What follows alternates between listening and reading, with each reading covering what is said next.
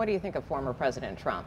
I think President Trump was a bad people's person, but a great leader. He put our economy in a booming state. He provided a permanent funding for all HBCUs. This is also the same president who, when 5 minority young boys were arrested in New York for a crime they didn't even commit, said that we need to bring back the death penalty. So from a moral perspective, I can't agree or stand behind somebody when we have COVID-19 going around and you're calling it the Chinese flu.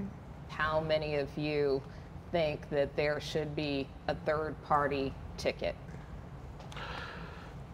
All of you. Do you want to vote in this election? Oh yes, I'm still gonna vote. So you're not gonna sit it out? No, I'd never do that. I feel like sitting out and not voting is basically staying quiet and mute.